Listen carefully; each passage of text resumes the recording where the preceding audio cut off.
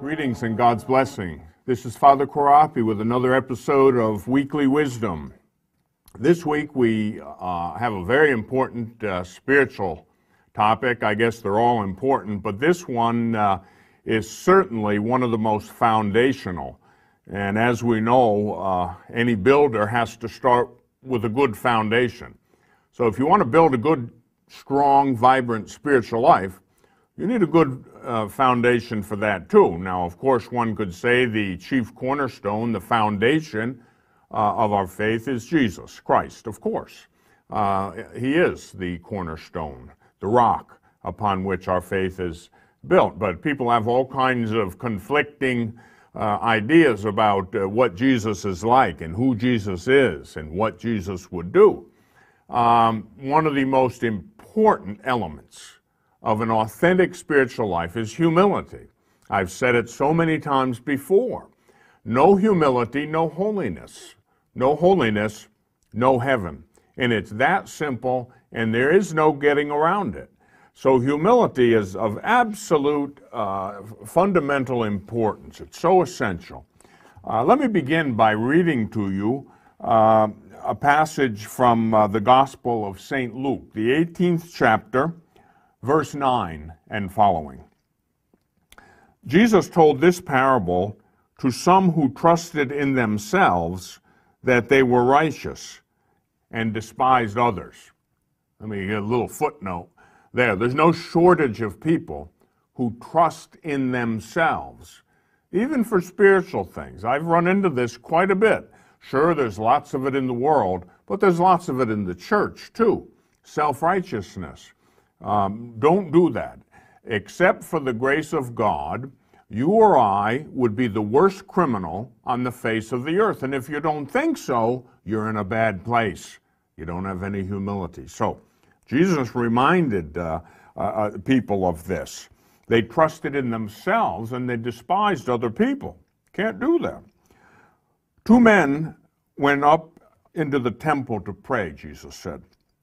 One of them was a Pharisee, and the other was a tax collector. Now, what that means is the tax collectors were considered great sinners in those days. They were a very much despised part of society among the chosen people. And so this Pharisee, who's a doctor of the law, a religious person, a religious leader, he went up to the temple, and so too did a great sinner. The Pharisee stood and prayed this way. God, I thank you that I'm not like other men, extortioners, unjust, adulterers, or even like this tax collector here. I fast twice a week. He's bragging to God. I fast twice a week. I give tithes of all that I get. On the other hand, the tax collector stood far off, and he wouldn't even lift up his eyes to heaven. And he beat his breast, saying, "O God, be merciful to me, a sinner." I tell you, this man went down to his house justified, while the other one did not. Whoever exalts himself will be humbled. Whoever humbles himself will be exalted. Now that's a piece of wisdom for you. Don't exalt yourself. Humble yourself, and God will lift you up. So important, humility. A lot of confusion, though, about what humility is. Now, those of you who know me and have listened to me know that simple little definition I give for humility. Humility is the acknowledgement of the truth. Several of the saints have defined it that way. The acknowledgement of the truth. What does that mean? I acknowledge who God is. God is God. God's everything. The Alpha, the Omega, the beginning and the end, the first and the last. God's the creator. He's the author of everything. Me? You? All men? Creatures. We're creatures. We're finite. God's infinite. We're finite. He's everything. We're nothing on our own. We're a speck in the cosmos. God loves the speck. That's the truth. That's reality. That's humility. The acknowledgement of the truth. The great doctor and saint of the church, St. Teresa of Jesus, or St. Teresa of Avila, founders of the Discalced Carmelite order, and one of only 33 doctors of the church. In the entire history of the church, there are only 33 doctors of the church. That means their teaching was so valuable, so pure, that they were given a special honor. Doctor of the church. St. Teresa of Avila is a doctor of the church. She said this about humility. She's talking to her sisters. What I have come to understand is that this entire groundwork of prayer is based on humility, and that the more a soul lowers itself in prayer, the more God raises it up. And the foundation of this whole edifice, as I have said, is humility. Nothing matters more than humility. Imagine that. A doctor of the church is telling us nothing matters more than humility. Well, if nothing matters more than humility, then I think we better pay some attention to it and think about it a little bit. You ought to study this reality of humility. You know, one of the most all-time popular spiritual conferences or sermons that I ever did was on humility. That's by the way, a testimony to the great good judgment of the Catholic and Christian faithful. They know intuitively that that's very, very important. And hundreds of thousands of my talks on humility have gone out all over the world. It's a very, very, very key element of spiritual progress. You know, one of the great things you could do, and I assume you want to learn your faith. That's why you're listening to this. I assume you want to grow in the spiritual life. Remember this, there are no plains in the spiritual life. There are no flat places in the spiritual life. It's a steep mountain. You're either climbing up or sliding backwards. It's an illusion to think you're holding your ground. You're not. Why? Time is ticking. And time is a gift. And we have to show a return on the investment of the author of life, who gives us the gift of time. And then we have to do something with it. We have to give him a return on that investment he gives us of time. We have to grow in the spiritual life. So you're either climbing the mountain or you're sliding back down. And humility is of paramount importance. One of the things you ought to get in the habit of doing if you want to study your faith, I'll tell you a very simple way. Get a concordance. Get a concordance of the Bible. There's the Strong's Concordance, there's the Nelson's Concordance of the New American Bible. They're both published by Nelson. It's a big, thick book, and it has every word in the Bible. Every word in the Bible. Man, king, humble, pride, etc. Every word in alphabetical order, and where that word occurs in the scriptures. The name of the book, the chapter, the verse.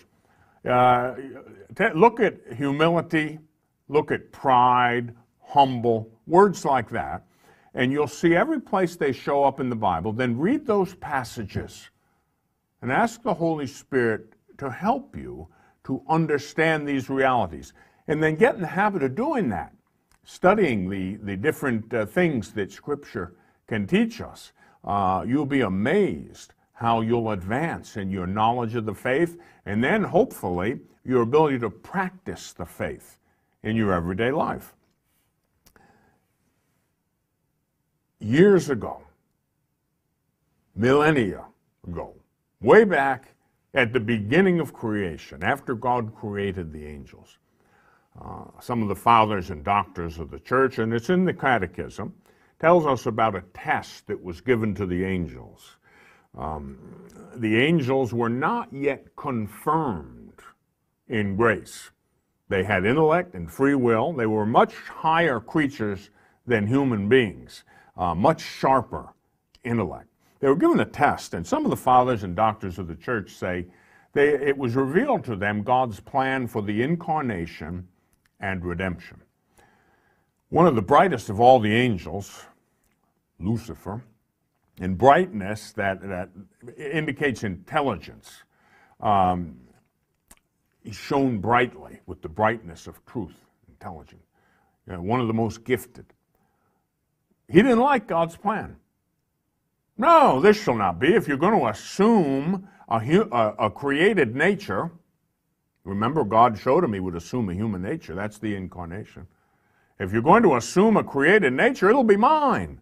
Mine's better, mine's higher, mine's brighter. Lucifer rebelled. Non serviat. I will not serve. And then, of course, St. Michael, the response. Quis ut Deus? Who is like unto God? Who do you think you are, creature?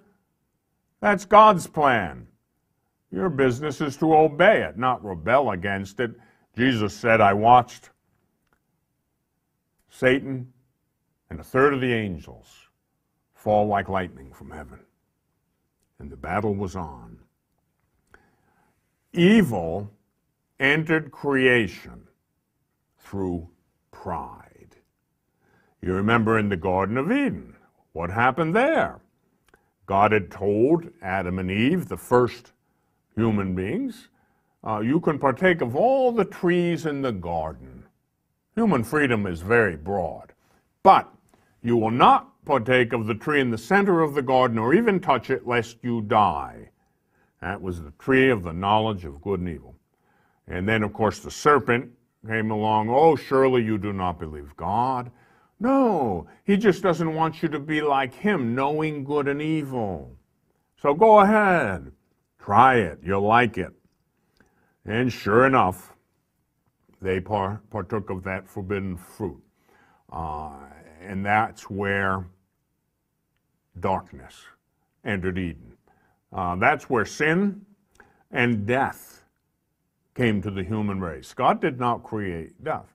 Where did death come from? Death is the direct result of pride that resulted in disobedience that resulted in death. Just like God said, don't even touch it, lest you die, but they did, and they did. They died.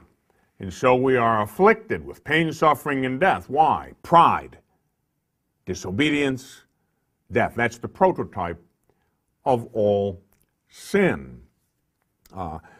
Jesus, of course, in the fullness of time, was sent by the Father. In the fullness of time, God sent forth his Son, born of a woman, born under the law to deliver from the law those who were subject to it. Galatians 4:4. And so the new Adam is Jesus. The new Eve, Mary, our mother. And how did they interface with this reality of sin and death? That they reversed it. How? Humility resulting in obedience, resulting in life. Now, I have just given you a very, very key understanding of the spiritual life and divine revelation in general. All evil came into the universe through pride, which resulted in disobedience, which then resulted in death. Not just physical death either. That second death that the book of Revelation talks about, that death which really means the loss of eternal salvation. That is death indeed, a kind of a permanent death. So, Jesus, the new Adam, through his obedience, he reversed the curse of pride. Humility, obedience, life. That's what we have to be zeroed in on in our spiritual life. And I'll tell you, you can cut through an awful lot of confusing haze if you just keep it simple. The bottom line is this. Humility is so essential. I'll tell you a little story. Once, centuries and centuries ago, the great St. Anthony, not St. Anthony of Padua, way before that, St. Anthony of the Desert, you could say he was a hermit, actually. He was one of the founders of monastic life, in a sense, the more eremitical type. St. Anthony was praying out in the desert, and the devil came along. "Ah, Anthony, I know you. You think you can defeat me by your holy actions. You fast very frequently. I never eat. You deprive yourself of sleep night after night, keeping vigil and prayer. I never sleep. Yet, you have defeated me, Anthony," the devil said. "You've defeated me because you are humble." See, the enemy can't do anything against authentic humility. Everything else he can get around. You think you're very intelligent. You know, we think we know something, even about the faith. You know, you can learn everything about the faith. You can memorize the Bible, every chapter, every verse. And that's an excellent thing to do. But if you don't have humility, you are in trouble. An increase in knowledge that is not accompanied by a commensurate increase in authentic humility is a disaster waiting to happen. And that's why we have so many educated people who just don't get it. So many educated people, even in the church. Oh, they have wonderful intellects, magnificent educations, and they are a disaster because they don't have enough humility. And so the more knowledge you have, the more humility you have to have. It goes hand in hand. St. Paul appealed to us, and this is such a key passage, when he spoke to the church at Philippi. In his letter to the Philippians, St. Paul said, "If there is any encouragement in Christ, any incentive of love, any participation in the Spirit, any affection and sympathy, complete my joy by being of the same mind, having the same love, being in full accord and of one mind, that you might do nothing in selfishness or conceit, but in humility, count others superior to yourselves." Let me just stop right there. In humility, count others superior to yourselves, especially in matters of faith. You say, "Yeah, but they're not." Here's the way to look at it. Let's say there's someone in your family or in your community or in your parish, maybe even a leader, a priest, a teacher, and you're thinking, "Oh, well, they just don't get it."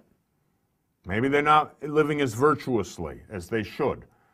Maybe they're off on some of their understanding of the authentic teaching of the church. Look at it this way, and say this frequently. "Except for the grace of God, there go I." That will save you a lot of trouble. Except for the grace of God, there go I. If that person had been given all the graces I've been given, or you've been given, they'd be a lot better than us. And that's how, now look, if they're wrong, they're wrong. You don't have to say they're right if they're wrong. Don't make that silly mistake. But don't gloat over it. Say, "Hey, you know, except for the grace of God, there go I." St. Philip Neri once in the streets of Rome saw a convicted murderer being led to the gallows. He didn't give a sermon like the Pharisees saying, "Oh, I'm glad I'm not like him. I'm glad I'm not a murderer, blah, blah, blah." No, he didn't say any of that. He pointed at the man and said, "Except for the grace of God, there go I." And so you and I aren't any better than the worst criminal, and don't think you are, lest you set yourself up for a fall. Be humble. Count all others superior to yourself. And the way to do that is, I've been given a lot of graces. I was born into a Catholic family. I was given a mind that can accept the teaching of the church. God strengthened my will through the sacraments. I've been given an awful lot of gifts and graces. Boy, if that other guy, he'd been given those gifts, I'll bet you he'd be way ahead of me.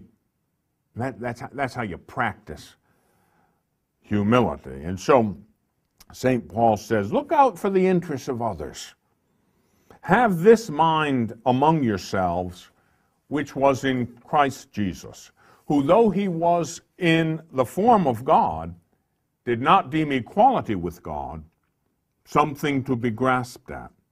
Rather, he emptied himself, taking the form of a slave, being born in the likeness of men. And being found in human form, he humbled himself and became obedient. Note the words. He humbled himself and became obedient. First, humility that capacitates you, that enables you to obey. He humbled himself, becoming obedient unto death, even death on a cross, the hardest death of all. And it was thus that God highly exalted him, bestowing upon him the name above every other name, so that at the name of Jesus every knee must bend in the heavens, on the earth, and under the earth, and every tongue proclaim to the glory of God the Father, Jesus Christ is Lord. So remember, humility, the acknowledgement of truth. Yes, God's given you gifts. God's given me gifts. But remember where the gifts came from. God. Give glory to God. Don't exalt yourself. Yes, we have gifts, but every gift we have has been given to us by our Father in heaven. So, count all other people superior to yourself. Say, oh boy, if they'd have received the gifts I have, I'll bet they'd be ahead of me. Don't exalt yourself. Humble yourself, and in the end, God will exalt you. And so we come to the spiritual directions corner. What do we do with this knowledge that humility is so important? Knowledge is one thing. I've often said it in the past. Many of us know more than enough to be canonized saints. Unfortunately, no saint was ever canonized for what he knew, only for what he did. All right, it's in the will. That's where the difficulty is. So yes, you have to learn it, but once you learn it, that's not enough. And then you have to do it. You have to put it into practice. I'll give you a little key for this practice of the essential virtue of humility. Always put God first. Put God first. Put everybody else second. Yourself last. And then, of course, the fulfillment of a promise will be accomplished. The first will be last. The last will be first. God will exalt you. God will raise you up. And remember this. In order to grow strong in anything, for instance, physically, we'll use an analogy. If you want to get stronger, athletes, they want stronger arms. They have to exercise the arms, right? Stronger legs, exercise the legs. More endurance. You've got to push your endurance. You've got to really work until it hurts. Same thing with virtue, You have to exercise virtue in order for that virtue to gain strength. You want to grow in humility, you want to grow in faith, you want to grow in hope, you want to grow in charity, you want to grow in this, that, the other virtue. It has to be exercised. Usually if there is no exercise, there's no strengthening, okay? There's no growth. In humility, if you want to grow in humility, humility has to be exercised. I've often told the story of a lady one time who came to me and said, "Oh, I need more humility, Father. Would you pray for me?" And she said it, I think, kind of, she was sincere, but she didn't realize what she was getting into. She said, "Would you please pray for me that I could have more humility?" I said, "Sure," and I did. She calls me back a week later, very distraught, upset. "You didn't pray for me." I said, "Yes, I did." She said, No. I said, "Let me finish the story." Everything started going badly. That's right. As a matter of fact, I'll bet you were humiliated. "Yes, how did you know?" Well, that's what I prayed, that she would grow in humility. Do you know what the exercise of humility is called? Humiliation. Very frequently. You want to grow in humility, well, you might have to go through some humiliation. That forces you to exercise the virtue of humility. I remember my dad in the last years of his life. All through life, he was a pretty tough guy. He was a pretty strong guy. He wasn't the most exemplary religious person in the world. But as time went on, he got older and older and older. God went to work on him to help him to grow. You know, God can do an awful lot in a little bit of time. God, in a few minutes, can accomplish thousands of years worth of human effort. And in the last years of my father's life, he was humbled. He was humbled by illness and other things as well. I remember at his prime, in the prime of life, he was a big, strapping, 200-pound athletic man, handsome man. And I remember one of the last times I saw him alive, he was, less than 100 pounds, in a diaper, in the ICU, after his third open heart surgery. I looked at him for a long time when I walked in that room. What he had come to. He had been reduced to helplessness. He came out of it, and as time went on, I watched it, transformation. He grew spiritually so fast, so fast. It's a tough thing to go through. But if your place in heaven is enhanced for all eternity, it's worth it. He couldn't do it for himself, so God, the Holy Spirit, did it for him. Humbled him. Why? To punish him? No, to raise him up. And that happens in our lives. If you've been humbled, if you've been knocked down, if you've been struggling for a long time, know very well that that could be the exact thing that God's using to raise you up. Because indeed, those who exalt themselves will be humbled. But in the end, those who humble themselves or are humbled with the help of God will be exalted. God bless you. God love you. And goodbye.